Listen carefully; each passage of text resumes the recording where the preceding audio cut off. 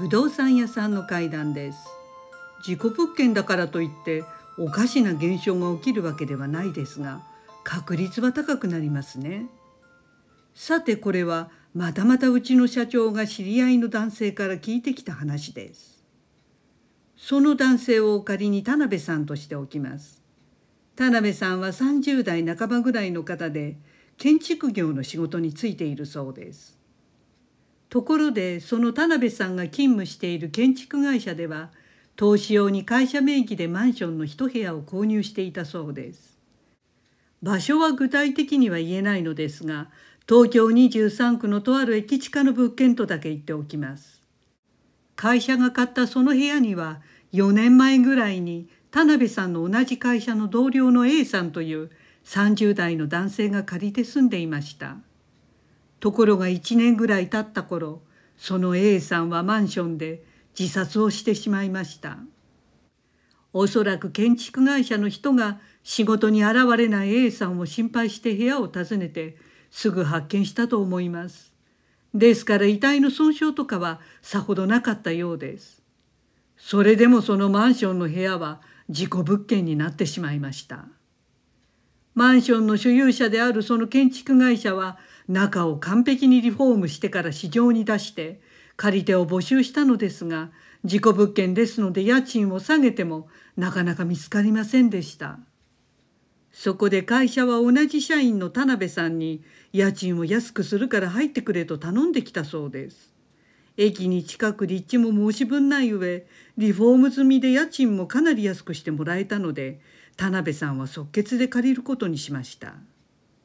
田辺さんは心霊とか信じない方で、亡くなった A さんも同僚で仕事仲間だったこともあって、事故物件といっても抵抗感はなかったそうです。早速引っ越し新生活を始めることにしました。部屋の中は壁紙床材も張り替えてあり、キッチンもお風呂も新品で気持ちが良かったそうです。ただ風呂場は確かに新品の3点ユニットバスが入っていたのですが、壁に奇妙な赤っぽいシミがあったそうです。ほんの少しの小さな何かが飛び散ったようなシミでした。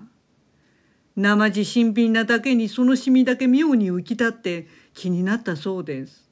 そこで田辺さんは早速シミを拭き取ろうとしたのですが、洗剤を使ってどんなにこすっても取れませんでした。そこでそのシミの写真を撮って会社に送ったそうです。すると会社側は新品の未使用だからそんな早くカビが生えるわけがないし、取れないような汚れがついているのもおかしいというだけの返答だったそうです。それで田辺さんは取れないけどまあいいやと諦めたそうです。また奥の部屋とキッチンとの間のドアなのですが、もともと立て付けが悪く、ドアノブを持って少し上に持ち上げるようにしたままで開け閉めする必要がありました。つまり開ける時も閉める時も持ち上げないときちんと開閉できなかったそうです。気になることはその2点ぐらいで、田辺さんはあとは快適だろうと思っていました。ところが入居してすぐだったそうです。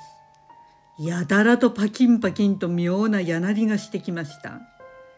建築業に携わっている田辺さんですから、こんなやなりは不自然でおかしいと思ったそうです。でも深くは考えないようにしていました。それからさほど経たない晩、田辺さんは突然金縛りにあったそうです。そしてそれ以来頻繁に金縛りに遭い、ほぼ毎日のペースになっていきました。やなりに金縛りとなると、まさに事故物件の怪奇現象のフルコースの始まりです。ところが金縛りに毎晩悩まされている中で、ある晩から田辺さんは不思議な夢をよく見るようになったそうです。それは田辺さん本人の夢なのに、自分とは何の関係もない内容だったのです。夢というものはその人の体験したことや見聞きしたことに何かしら関係するものですが、それは田辺さんには何一つ結びつくものがありませんでした。その夢は自分が周りにいじめられ、つまはじきにされ、無視されているというものでした。そして暗いところに一りぼっちで置いていかれて、どうすることもできないというものだったそうです。田辺さんはこんな孤独感や絶望感を感じたことはありませんでした。もともと田辺さんは明るく積極的で、みんなから友達になりたいと思われるような面倒見の良い人で、常に友人もたくさんいました。ですからこんな強烈な寂しい孤独感など人生で体験したことがなかったので、これはまるで赤の他人の感情で、その他人の夢の中にいるようだと思ったそうです。この寂しい孤独感の夢はその後もよく見ることになり、場面も田辺さんが知らない場所なのに実際に行ったことがあるかのようにとてもリアルだったそうです。とにかくそんなわけで田辺さんはすっかり寝不足になってしまいました。そこで休日に昼寝をすることにしました。すると急にガタンと音がして、田辺さんがうたた寝をしている部屋とキッチンの間のドアが一人でに開いたそうです。田辺さんはそれにはかなり驚きました。立て付けが悪く、わざわざドアノブを持って上に持ち上げないと開閉ができないドアなのに、自然に風とかの空気圧で開くわけがないのです。